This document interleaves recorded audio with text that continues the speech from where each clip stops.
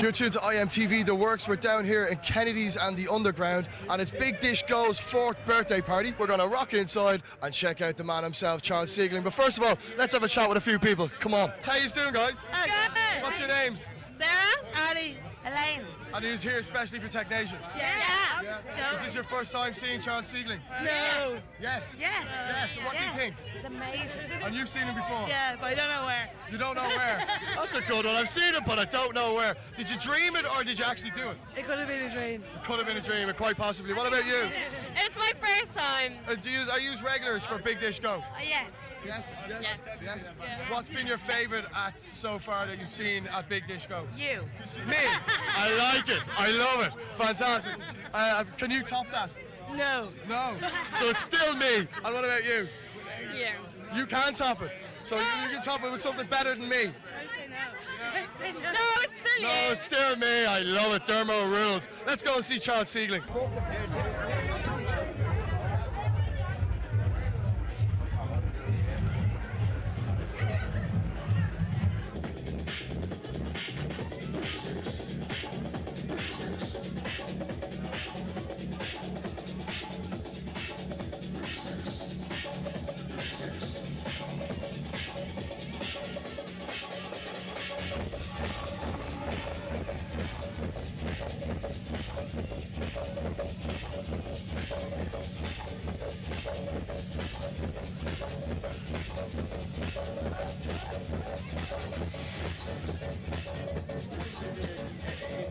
The Asian club scene, are they as fanatical as they are in Europe? Are they as crazy, or is it very different? It is different. I mean, we succeeded in establishing these two labels that I have, Technasia and Seigling, which are based in Hong Kong. We succeeded in establishing them worldwide, you know. But honestly, we've been running a few nights in Hong Kong and also in mainland China. We used to have a radio show as well in China back in the 90s. It's very difficult because it's a simple reason, basically.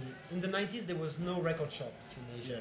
So people never got to learn this music in the same way as we learned it in Europe. Right. By going to clubs in America, by having resident DJs playing the latest, latest cool tunes, you know, cool techno track or cool house tracks, you know.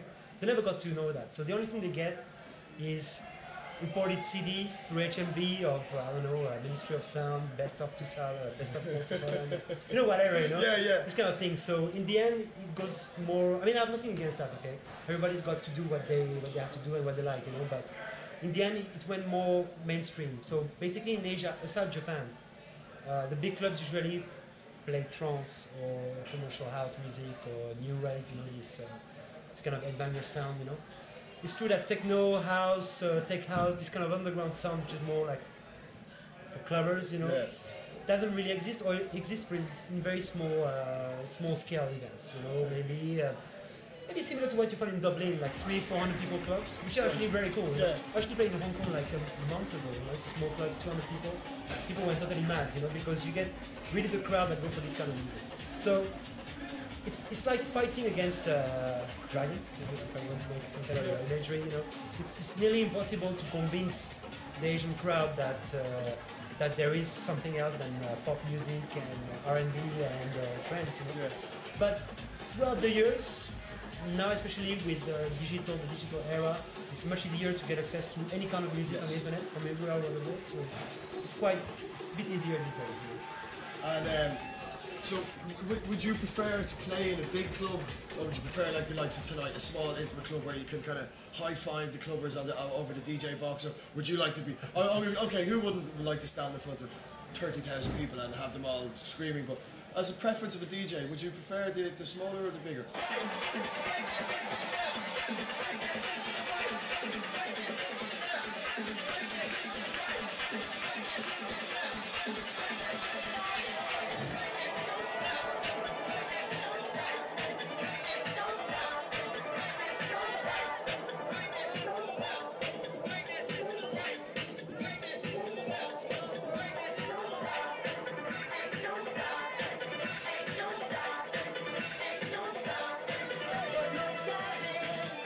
Depends. Depends what you're talking about. If it's for the personal satisfaction, I would say, of course, playing in front of a lot of people, like dozen thousand, it's great, Yeah. For your own ego, it's like, oh, they love me.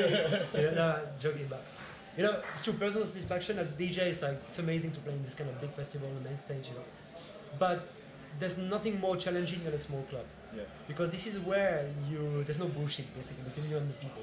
So if you're a shit DJ, you're a shit DJ. Yeah. You won't There's no escaping. Exactly, you won't make the party happen. Cool. So I would say I would go more for the small parties because I like the challenge. Yeah. I like to always convince people that I do that because I really love it and I try to do it as best as I can. So I would say it's small clubs. I think you did that tonight as well. It was a good response tonight. Yeah, good feedback. Everybody really loved it, myself included. So with the ever-changing dance music, the way it's going now with minimal and techno, and what producers are out there that's kind of catching your eye at the moment, and who would you be looking at? Kind of they're doing really. I'm very picky. I'm very very difficult with music. Especially with electronic music. I mean, I've been in this business for quite a long time now, and I've seen a lot of people, a lot of different style of records, music, whatever labels. So honestly, nothing really surprised me because everything is recycling. But I was not so much into that minimal trend that there was like 2-3 years ago, 3-4 years ago, because I felt that all the people that were doing this kind of music were not really DJs. They were just like just following the trend, really, is the way it was trend, going. or just like some nerdy guys in Berlin buying Ableton and making tweaks with plugins, But in the end, it sounds cool. It's true. Yeah. There's some very nice tracks, but it was not really made for clubs. And No. we really lost some kind of energy, some kind of intensity in clubs, And the good thing about this last 1 year is that it seems that minimal is dying. And Slowly, thank you. Yeah, and techno and house are coming back.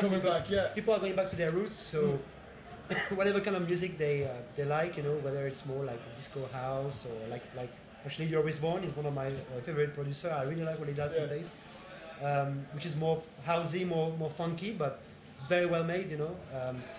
I think today it's good because people are again able to, be open to different kind of music, not only one style and one fashion or one trend or something. I hate trends. Right. And Yeah. I hate when everybody goes into one direction. Yeah.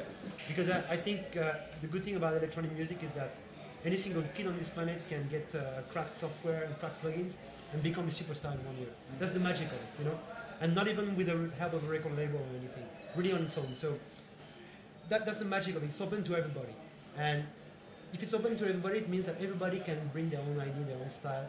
And these last 25 years of electronic music, everybody was able to take it, work on. You make experimental techno, you have your public. You make commercial house, you have your public. And these last few years was like, no, if you don't play in Berlin, if you're not like hairstyle like that or something, sorry, you're out of it, And we all know that's not true, But because at the end, the only thing that counts is the crowd, the people paying at the door to go to the clubs, And these people pay to enjoy in the party.